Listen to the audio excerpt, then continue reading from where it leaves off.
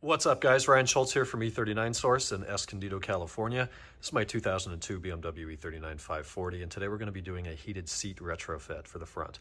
Acquired this car several months ago now, and that's one feature that I do miss. We have cool winters here in California, cool mornings, cool evenings throughout the winter months, and having heated seats, even if not for the heat, just kind of nice on the back after a long day. So the retrofit begins here. This shouldn't be crazy long. I have done this once before on a E39 530 a few years ago. And we're actually going to be changing these seats as well. I have really come to dislike the standard E39 comfort seats, as they're called. This is a sport package car that was optioned with the comfort seats, which gave you the base bottom seat with no bolsters, no support whatsoever. And the trick here is this little switch that folds the center of the seat kind of below your shoulder blades, which in my opinion adds no value or comfort. To retrofit the heated seats, you do not have to change the seats. You can attempt to find the heating panels and install them underneath the leather, but on top of the cushions. I think some of those are still available, perhaps aftermarket. That's what my client a few years ago did. In my case, I wanted to change the seats anyhow, so I have found a set of actually E38 7 Series seats that are compatible with the E39. They use the same connectors, at least for the later model E38s, and the same tracks. It'll bolt right in. So this video will detail how to remove the seats, how to retrofit the wiring, and how to reinstall the seats. We're not going to be tearing the seats down to replace anything underneath, since I'm not doing that. Talk briefly about a few components that we need to change. Obviously the seat, if you'd rather just buy a used seat and put that in versus adding just the heating panels underneath the leather. Then we'll need a center console switch panel, the SCM, which is down here. We'll need one of these that retains the buttons you already have and adds the heated seat buttons. These are not really available new. You can buy something that has a million buttons in it. It's several $100s. Doesn't really make sense. What I recommend doing is heading over to eBay, search for E39 center console switch, and go through the photos until you find what you need. We also need a retrofit wiring harness, which is no longer available. Thankfully, there are crazy people like me out in Germany that are remanufacturing these and using the same types of wire, the same colors, the same pins. It will largely be a plug-and-play wiring harness. We're going to be plugging in maybe 4 or 5 pins on the back side of here and running those wires behind the console, underneath the console trim, underneath a little bit of carpeting, and then under the seat. I'm going to start here this afternoon with removing the existing front seats. And there's 4 bolts, 1 wiring harness, and a tricky little spring clip thing that hold these seats in. So we'll start off by rolling the seat all the way back, and that will expose 2 Torx 50 fasteners, one here and one up there. Let's start with removing those. A quick note about moving the seat back. If your seat does not go back far enough to allow you to access those front Torx 50 bolts, there's actually a bit of a stopper on, I think it's the inside of these seat rails, that prohibit the seat from going back too far. And if you take a look at that, it like sits in this chain here or something like that. You'll see it, and you can just pull that straight up, and that will enable the seat to go all the way back. I have no idea why BMW put that there. Note that the bolts have blue Loctite on there, so as we reinstall the seats later in this video, we'll be adding a little bit more blue Loctite. BMW requests that you replace these bolts purely because they are coated in Loctite. You can just add your own Loctite. They're not torque to yield bolts. With the front 2 out, we're going to go ahead and move the seat all the way forwards and do the rear 2. With the seat all of the way forwards, we have 2 small black plastic trims that need to be removed from the seat rails here. And they're real fragile at these corners. So I usually use some sort of a screwdriver or a metal pry tool, get in here, and there's 2 little clips. Just pry those up, and then this piece will come right off. It just clips on with some plastic. That will expose the T50 bolts that hold the rear of the seat in. After that, we're going to raise the seat all the way up, not the front part of the seat, but the entire bottom cushion. And that's going to expose this little clip that is quite tricky until you understand how it works. Get some light, we'll get a better look at it. I'm going to do my best to get this on camera, but it's this clip right here that we need to release. That attaches to a steel cable. The idea is when you move the seat forwards and backwards, and if you're a taller individual, you'll likely sit further back, that actually raises the height of the seat belt in the B-pillar. So with the seat all the way forwards, this is down low. If I were to bring the seat back, this would slowly pull its way up, so it hits your taller chest better. It's a brilliant idea, kind of a quirky design. So the pin in the center here rotates and locks as it hinges down on top of the rest of the clip. You should be able to take a small screwdriver and insert it into the circular opening here and give it a turn like that and see how that whole thing hinged up. Now we can take the clip and continue to rotate it. Might need a pick tool. Nope. Continue to rotate it all the way out like this, and then it will slide out towards the center console, towards the middle of the car, and free itself from the seat. Well, we're down here. We've got one more Torx 50 to remove, and that's going to be for the seat belt. It's on the outside close to the B-pillar right here. So let's take out that T50, at which point we'll be able to grab the seat belt and pull it up through the seat trim and have it fully detached from the seat. The only thing holding the seat in the car right now is the electrical harness, which is in the front underneath the seat, and it's behind this black little trap door cover that hinges open. To remove the connector, we need a flathead screwdriver, and we insert that right here at this end, pry to the side. You'll notice that unlocks the entire connector and pushes it out. Now, with the seat disconnected, if you cycle the key, you will get an airbag light because your seatbelt pretensioners are missing. The airbag module does not like that.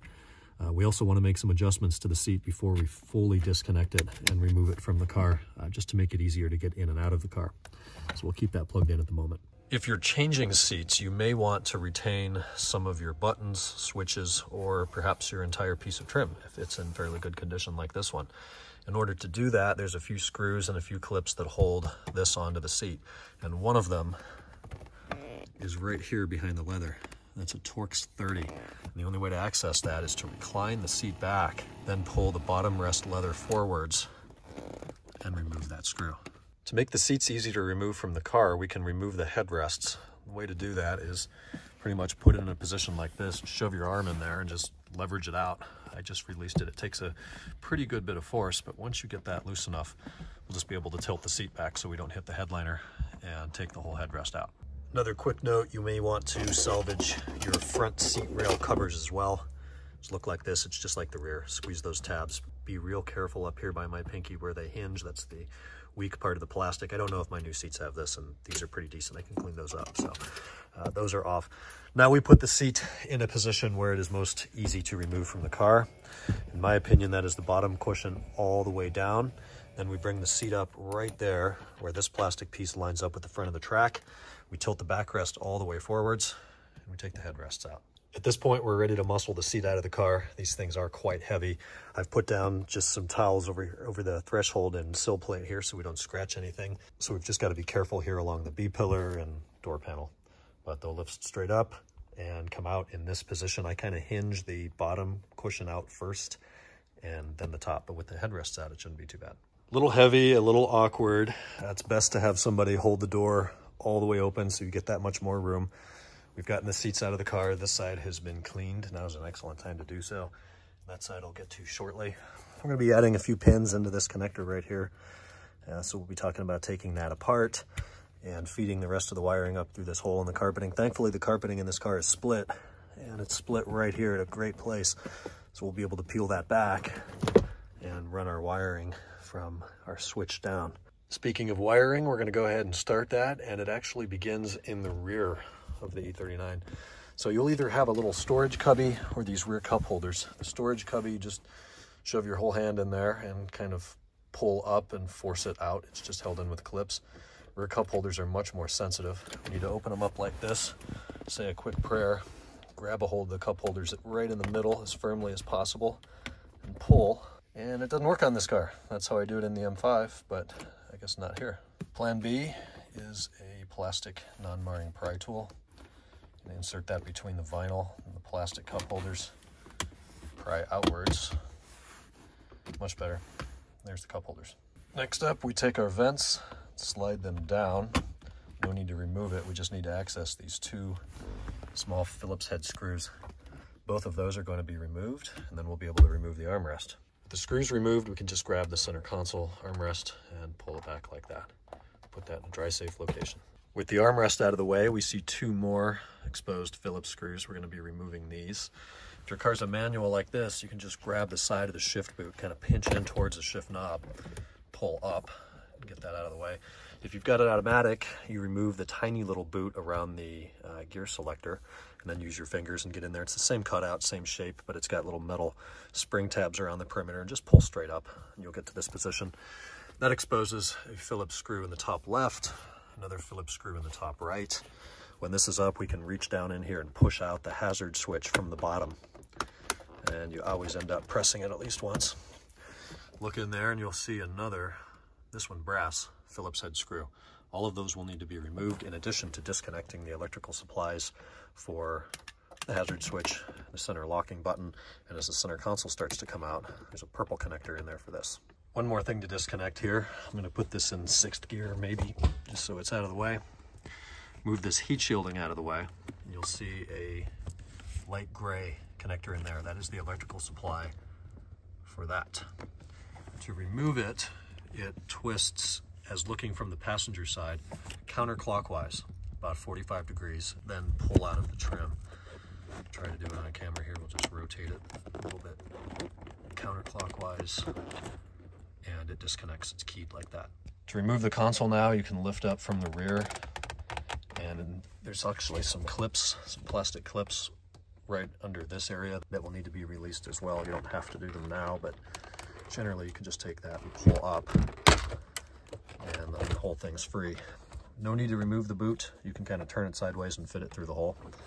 The only remaining connector now is going to be the purple one, which snaps up there. Purple on one side, yellow on the other. Pull that out of the console and disconnect it.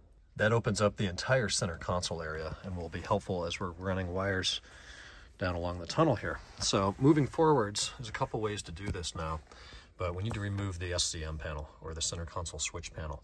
You can firstly remove the cup holders by holding the front cup holders halfway open, exposing the Phillips head screws on each side. That's the only hardware that holds these cup holders in, but they are very difficult to remove. They've got a plastic housing on top that usually gets stuck behind this whole metal bezel that's in here. So what I'm actually going to do is extremely carefully take a screwdriver, pick, pry tool, preferably something plastic, and wedge it in here. This is not ideal, but it will work. In between the HVAC panel and the bezel, start to wedge this out, and it's just held in with spring clips on each side. Alternatively, you can remove your navigation display or radio and reach in there and then just push them out from behind. But I've done this enough, I'm just going to carefully pop out the HVAC panel, which will then give us access to reach in and poke out the SCM. Once that's pulled out of the dash, you can just snake it over here to the right, let it hang out on the wires, or go through and disconnect everything. That's up to you, but I don't think it's in the way. That gives us nice, easy access to come in here and push out the old SCM switch. The electrical connection on the back has 2 spring clips at each side that will need to be pressed together to remove the connector. Like that. Here is the Retrofit kit wiring harness. Let's get a basic look and introduction to this thing. I don't quite understand why it's so long. Maybe we will later, but it kind of branches off from here. This is going to be at our center console switch panel, which we just removed. So we have a total of 4 wires up here, 2 fat boys and 2 skinny ones. And it comes down here, it branches off in 2 pieces. One side will go to the passenger seat, one will go to the driver. We have a ground that probably needs to ground out somewhere in the chassis, so we'll find a place for that. And then we've got 3 wires that will be plugging into the seat. Same deal on the left side, except we've got yellow, blue, and white versus green, white, and brown, white. Let's take a brief look at some documents here. I will make these available. I'll host them on the website and post links to these documents in the description below this video for your convenience. This is for the E39 540, which should be applicable across the E39 platform. And this is the pinout for the center console switch, which is A169, if you want to look this up in NUTIS. So this goes through and describes what each pin does. The ones that I have circled in red, pins 1, 12, 13, and 22, will be the wires that we're adding. And if we look at the description, signal seat heating on, temperature signal heated seat, and then the same thing likely for the other side of the car. Then we've got this diagram, thanks to whatever forum member put this together. I'll try to credit that down below. Is kind of a visual representation of the entire thing. So treat this document as 2 halves. And now is where things get a little bit more complicated. If you're retrofitting heated seats, you will absolutely be following the left side of this document from my hand and to the left. If your car is a very base car that did not come from factory with sunshades, heated seats, or park distance control, then you will likely need to follow the right side of this as well. You need to add power into the center console switch panel. My 540 came from factory with a rear sunshade, and I'm very thankful for that. I've been able to retrofit park distance control and now heated seats without having to worry about tapping into fuse number 25, which takes a 25 amp fuse, and fuse 45, which is a 7.5 amp. Then there's a power source under the right-hand passenger seat that is a 50 amp power fuse. All of these should already be in place on my car. You also need to connect pin number 21 on the center console switch to the K-bus block, which is behind the glove box, and that's a very miserable task. I did have to make a K-bus connection when I did the PDC retrofit for the reverse signal, but this should not be required today for what I am doing. This video will not cover this half of the document, but it is here for your viewing pleasure, and I'm sure someone else has made a video on this. So now focusing on the left side, we see our two components. Driver's seat, that's connector number X279, should you want to look that up and get a complete pinout. Passenger seat is X275. Those are the yellow connectors that plug into the seat. We'll see that there are a few connections we need to make. Pin number 24 is a ground on the passenger seat. On the driver's seat, it's pin number 24 as well. So those will be our thick ground wires. Then we have a blue-white and a yellow-white that will go from pin 23 on the seat to pin 12 on the switch. Our yellow wires, pin 25 on the seat to pin 1 on the switch. And I don't need to describe the rest. It's all right here. Let's get cooking. For ease of wiring, I'm deciding to go ahead and remove a few more items here from the console. Those being this bottom tray or phone rest, and then this entire bezel that fits in the dash here in addition to the cup holders. So the cup holders we discussed before, open them up halfway. Got your Phillips head screws in there. Now you can reach through this opening and press down the top black plastic piece of trim that generally gets in the way, which is this right here. So if you push that down, and then you can kind of hinge the cup holders out like that. To remove the next piece here, which is this tray, we need to firstly remove the bezel. To remove the bezel, we've got two brass Phillips head screws down at the bottom. One here, one here. Then only two more screws hold the bezel in. We've got one in the top right corner and one in the top left. With the screws out, the bezel just pulls out. Since we've left the climate control panel connected, I can't remove it, so we're just going to let it hang here. Then we've got two more screws to remove this bottom tray. And for that, we need a very small, stubby Phillips driver like this to fit in here because they're put in from the rear. And we'll be removing these two.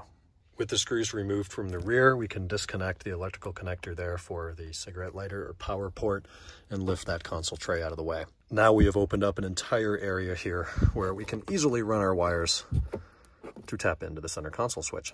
For slightly more access, I'm going to remove this little black piece of trim here. There's just two Phillips head screws that I've removed, and then it kind of pops off.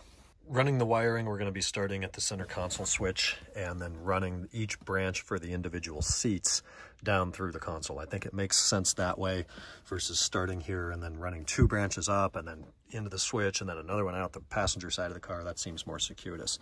So leaving plenty of wire here. These are the 4 wires that will attach to the switch. And the branch is about 18 inches down that wire right here where it Y's off. Take the driver's side cables, which are the blue and white, yellow and brown. That's going to come down the driver's side. So first thing, I went behind or underneath the center console right here.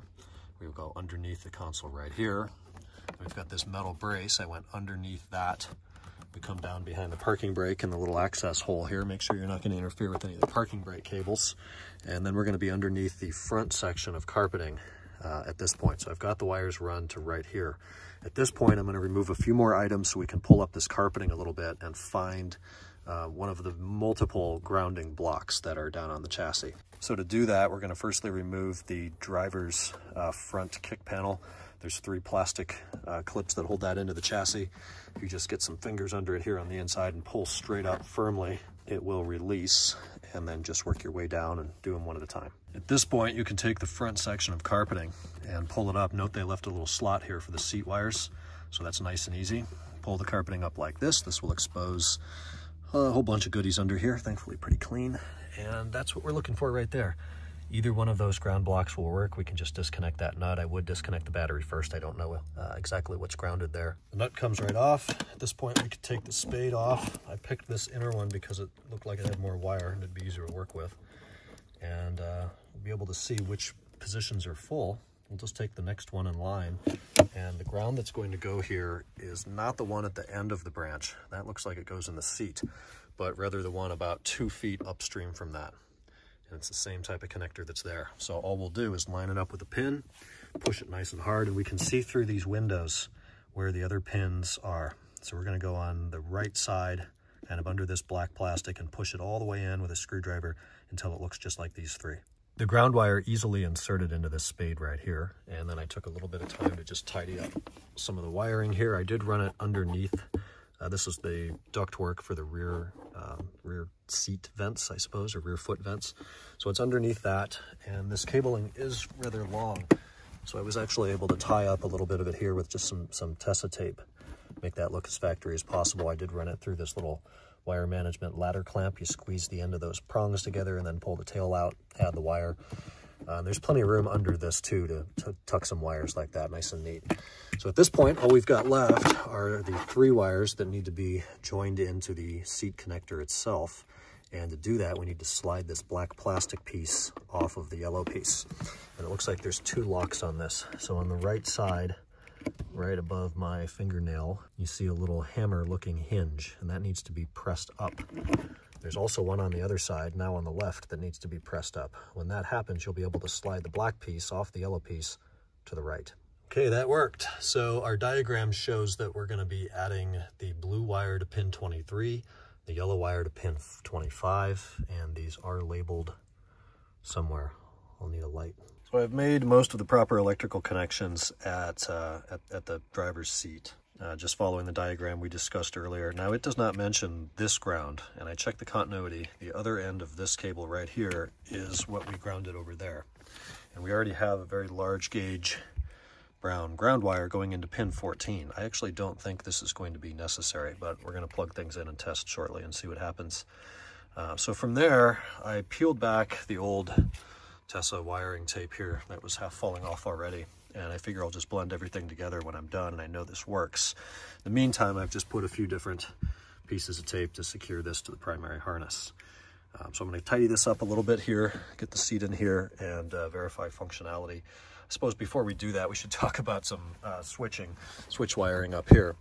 And to get into this connector, we need to remove the black plastic piece just like we did on the seat. And it's got a lock tab right there above my thumbnail. So if we pry up that little black tab just a little bit, the black piece will slide off to the right.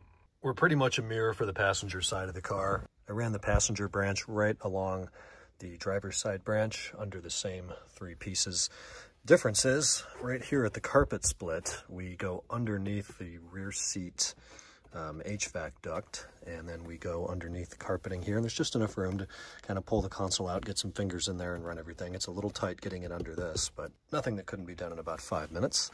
Then we're underneath the carpeting here. I pulled up the little sill entry guard over here as well. Went under the rear seat foot vent, did the same thing with the ground using the ground block on the left, push that in, then back under the panel, and we're going to join the seat connector here. The green and white wire plugs in pin 25. The brown and white wire plugs in pin 23. Passenger seat wiring at the center console switch, green-white goes to pin 13, brown-white to pin 22. So that's put back together. I took some Tessa tape and made this connector look pretty and as factory as possible. And at this point, I'm going to put the passenger seat in, give it a test to make sure all the motors and heating works and all of the like. And assuming it does, got a lot of reassembly to do. Okay, that's a success. In about 2 minutes, this one starts getting quite toasty. The left one seemed a little slower, but I turned this one on before I checked all the motors, so it may be because of that. Anyways, that's working. An important note, if your seat isn't plugged in like my driver's side seat, even with everything wired properly, the button will not illuminate. The seat has to be plugged in for the system to realize, yep, we're sending power there. So now time to lift this seat back out. My back's going to love that, and reassemble. The ground pin that we grounded out earlier, I don't know why I was in a fog last night at 11 p.m. after working all day, but very clearly goes in pin 24. The other end is the chassis. It's pin 24 on both seats. I have made that adjustment. It's a large pin right in between the other two. Fits great. The seats go in and back together exactly as they came out. For the 4 Torx 50 bolts that holds the bottom of the seat in, you'll want a drop of blue Loctite on each of those bolts and then torque them down to 33 pound-feet. For the seatbelt Torx 50 bolt, we will not need any Loctite, and that'll go down to 36 pounds. The seats I've elected to install are E38 7 Series Sport Contour seats. These are 18-way power seats. They're significantly more supportive and more comfortable than the original E39 comfort seat. So we've added all of this bolstering down here at the bottom. We've added power thigh extensions, similar to the M5. We retain the center adjustable backrest cushion for maximum comfort. And of course, we still have power headrests as well. You'll notice that the back of the seat is taller. It comes up around the headrest now. And all of this just leads to a totally different experience in driving and riding in this car. It feels more luxurious, more comfortable, more supportive, more like a 7 Series. The heating option is fantastic. It's about 80 degrees right now in June in Southern California, but still at night it gets fairly cool, and it's nice to have that option to pop the heaters on. These seats have been recently recovered in genuine black leather that matches the texture, look, and style of the rest of the seats absolutely beautifully. The whole car smells like leather. Taking a look at the back of the seats, we see those taller backrests here.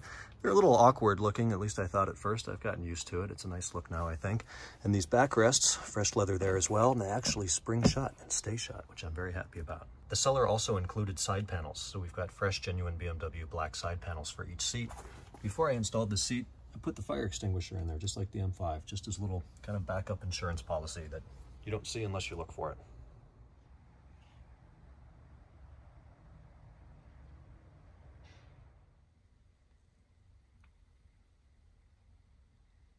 As always, thanks for watching. Please leave any comments and questions down below. Feel free to email me, Ryan@e39source.com. We'll talk in the next E39 Source video. Take care.